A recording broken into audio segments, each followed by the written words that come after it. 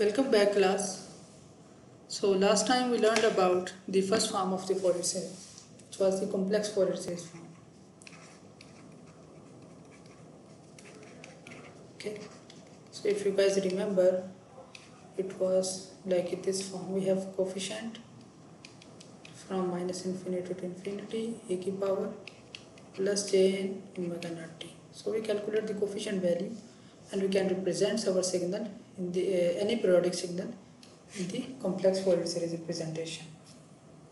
And we learned about how we can plot the spectrum of the complex Fourier series. So basically we can derive another expression from this. So if we just show the other identities, so we can get the combined trigonometric form. So the combined trigonometric form is that we have the DC component separate DC component, we can calculate it in the same way. Okay, DC and the nth component, the coefficient value. Okay, rest we are starting from the positive values. Now we are just concentrating on the positive value, n is equal to infinity. So the complex we were taking the nth minus infinity to infinity values. So here we take only 1 to infinity values. So 2 times of the Cn magnitude cosine of n omega naught t plus theta of Cn. Okay, so the complex representation was this one, the coefficient in the complex form. Okay, so if we just simplify this, okay, which is not actually, I'm not going to the details of the simplification. Okay, so we can get this form. Okay, this is called combined trigonometric form. Okay, just another representation. So here we were representing our periodic signal in the form of the complex exponential. Here we are presenting our signal in the form of the cosines. Okay, only cosine signal with the coefficient value, and this coefficient value we can calculate in the same way like we did earlier on. So for example, again this is example which we solved last time, but the last time, if you guys remember, your signal was this one. Okay, so here my signal is this one. Okay, it's kind of a square waveform now. Okay, and if you look again here, the time periods, we know that we actually have to calculate the coefficient values. Okay, and for the coefficient value we have to integrate from minus t over 2 to t over 2 f of t e ki power minus a n omega naught t into dt. So we have to find the time period. So again this pulse is being repeated after time period t. So here the time period is t. So we will solve this in the same fashion like we did earlier on, and can get our Cn coefficient value. So once we know that, we can just plug in that value here, and we can get the combined trigonometric form of the Fourier series. The next form of the Fourier series, so this is your homework. Okay, so try this. So we did the example earlier on, so try to get the coefficient value for this one, and I will discuss more details in the live session for this, but the procedure is same as we did last time. So this will be the final form, that if we calculate the Cn value, the Cn value here is this one. Okay, and if we evaluate at c is equal to 0, so we will get only this value. Okay, and the combined trigonometric form is that we have the C0 value, integration 2 times of the Cn value, multiply with cosine.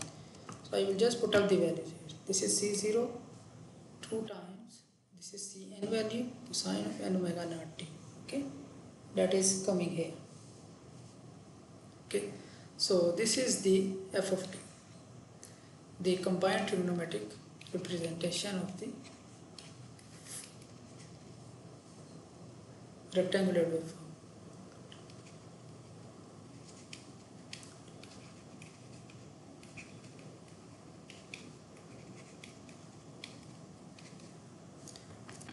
The next, the last form of the Fourier series is the trigonometric form.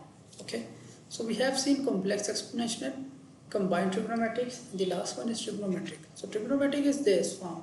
Okay, that we can representing completely in the form of the cosine and sine. Okay, so here the coefficients are changed. Now we are representing our coefficient in the form of a0, which is actually the DC, coefficient or the average value, and we have the an coefficient and the bn. So this part is actually called even part and this part is called odd part of the Fourier series in the trigonometric form, and this is the DC value. So here we are representing completely in the form of the cosine and sine. Okay. So now again the important thing which we did in every form is the calculation of the coefficient values. So we can calculate the a0 value by integrating our function for the complete time period from minus t over 2 to t over 2, but here we will multiply with 2 over t. Okay, lastly we were using 1 over t. Okay, here we will use 2 over t. For an, okay, for the an calculation we will multiply f of t with the cosine of L omega naught t.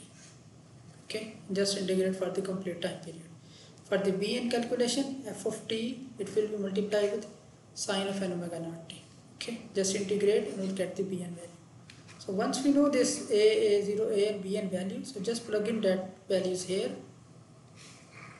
Okay, and we can get the trigonometric representation of the our periodic segment. Okay, so there is a relationship between the complex form and the trigonometric form. Okay, so C0, which was the complex Fourier series representation coefficient, is basically is equal to a naught over 2. Okay, so if you know the a naught, you can get the C0. Okay, or if you know the C0, you can get the a naught. Okay, so the idea is either you can if you calculate only the Cn coefficients, so you can get these coefficients an and bn from this. For example, Cn, this is half of an minus jbn. Okay, so if you know Cn, okay, we can calculate an and bn. If you know Cn and Cn negative values, if you know an and bn values, you can get the Cn values. Okay, so if you know one of these coefficients, for example, if you know this, you can write the trigonometric form and you can also write the complex form. Okay, by just calculating the directly coefficient value from these values. You don't have redo the integration again. Okay, for example, if you guys remember, the Cn value was 1 over t minus t over 2 t over 2 f of t e to the power minus a n omega naught t into dt. So you don't have to redo this integration. Okay, just use these values. Okay, this and do the subtraction with the conjugate and divide, you will get the Cn value. So you can directly write the complex Fourier series representation also. Okay, by just getting these values. So this is a square wave form. Okay, similar example which we are doing. So but now we have to get the trigonometric Fourier series form for this. Okay, so basically we have to calculate the values of the a0, an and bn. Again, the first thing is calculate the time period here. So if you guys look here, this is the pulse. This pulse is repeating after this time period. Okay, so basically the time period here is 2 pi. Okay, so we have to solve. You know that this is 2 over t. If you guys remember this integration minus t over 2 into t over 2 f of t into dt. So 2 over t is 2 pi here. So we are integrating from minus t over 2 to t over 2. Okay, or we are integrating from minus pi to pi. Okay, but this signal is existing from 0 to pi only. So basically we will integrate from 0 to pi, and f of t, this value is 1 into dt. Okay, so if we just solve this integration, this will be pi, this pi will be cancelled, this 2 will be cancelled, and the a DC value is 1 here. To calculate the an component, we will multiply from minus t over 2 to t over 2 f of t with the cosine of n omega naught t into dt. So f of t value is 1, so we just have to integrate cosine. Okay, and we can get the an component. Similarly for bn, 2 over t minus t over 2 to t over 2 f of t, which is 1, sine of n omega naught t into dt, and we can get the Bn component. So try to do this integration and try to calculate the values of the An and Bn. So we will do the complete solving, okay, of this integration in the live session.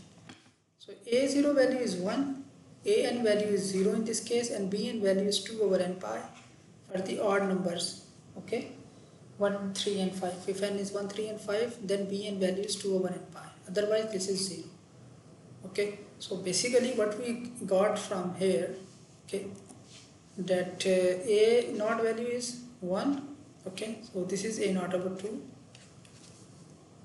okay, trigonometric form, plus you have this summation sign, okay, minus infinity to infinity, An sine of n omega naught t plus minus infinity to infinity Bn sine of n omega naught t.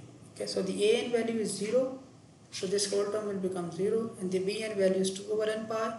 So if we just put up that number and we integrate, we can get this form here. Okay, so we will do this in the details, that how we can actually get these forms in the trigonometric. So this way we can actually get the trigonometric representation. So if we have a look here, so basically what is this? You have a square waveform, and this square waveform is basically the sum of the sine signals. So if you just add the odd components, that's sine of t, sine of 3t, sine of 5t. So if you just add the n sine component together, okay, you can get a square waveform. So by just adding sine components, the odd components together, we can get a square waveform. So this is the actual the procedure for the generation of the square waveforms. So actually once we want to get a square waveform, we just add the odd component of the sine signals, and the resulting waveform will be a square waveform.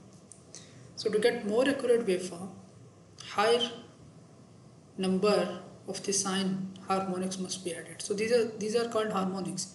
So this is the first harmonic, this is the third harmonic, this is the fifth harmonic. So higher the number of harmonics are added together, the better will be our signal.